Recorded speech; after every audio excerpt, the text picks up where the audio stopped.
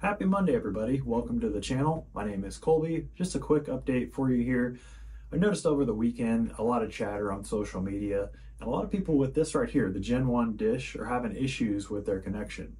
They woke up maybe Saturday morning or Sunday morning and their connection was offline after a software update. So today's video, I'm going to explain what happened and what you can do to fix that and let you know all the details. So if you're affected, you can get your internet back up and working with your Gen 1 dish here. So basically what happened is I noticed, probably Friday or so, starting to look at all the various Starlink communities and saw a ton of posts about people with Gen 1 units suddenly going offline. And these were sold in early 2021. So if you have one of these, you've been running for years without an issue. So let me just read a couple of these for you. This person said that their Nighthawk router just suddenly stopped working. Haven't had a single issue with it for well over a year. The other day, it just says connected without internet. They can't get a connection to work. And a lot of the comments and posts similar to that, people saying a lot of us using third-party routers have had the same issue since a recent firmware update. And so I'm looking at on Facebook and Reddit, and a lot of these are very similar reports. So it's people with the Gen 1 dish like this, using a third-party router such as this one. Now, if you're not familiar with the Gen 1 dish, it has the dish itself and then a separate power supply, which is this thing right here. And to the power supply, you connect your router on the white side, the dish is connected on the black side. So because of this design, you actually don't have to use the Starlink router if you don't want to. So if you're going to use your own third-party router, you can just toss the Gen 1 router, the Starlink router, toss it away or put it in storage or whatever. Connect your router right up to the power brick.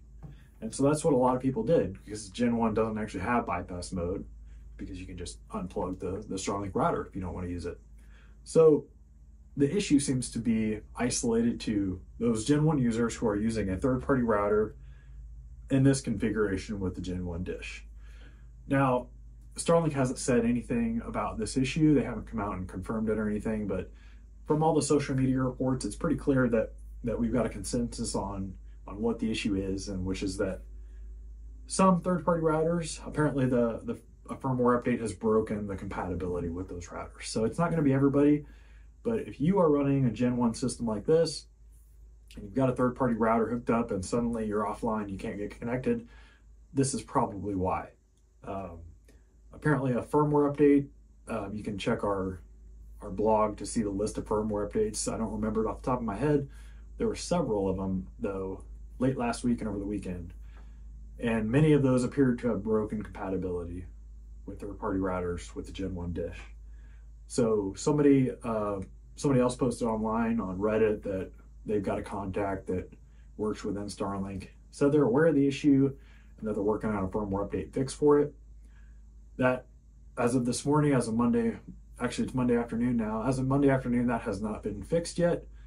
The issue is still ongoing. So if you are dealing with this issue, you've got to keep waiting for that fix, or you can do a workaround.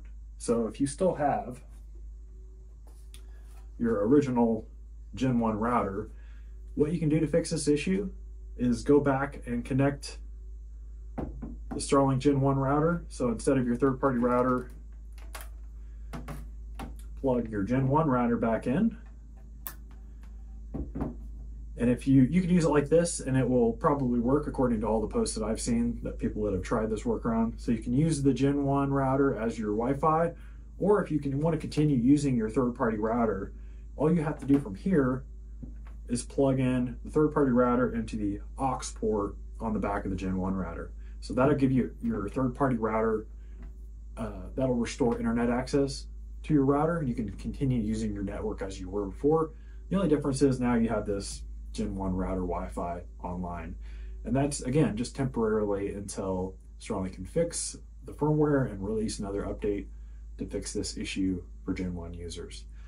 So just wanted to give you a quick rundown on that, because I know a lot of you probably woke up over the weekend with issues with your dish. So if you submitted a support ticket, and you're waiting on a reply, just to let you know, this is probably what the issue is. Starlink will probably have that fixed here within the next couple of days via a software update. And again, you can do this workaround if you still have your Gen 1 router. If not, you might be out of luck. You might be waiting for a while. That was it for this video. Just want to let you guys know, give you a quick heads up. Make sure you go ahead and subscribe so you never miss any of these type of videos. Thanks for watching. We'll see you next time.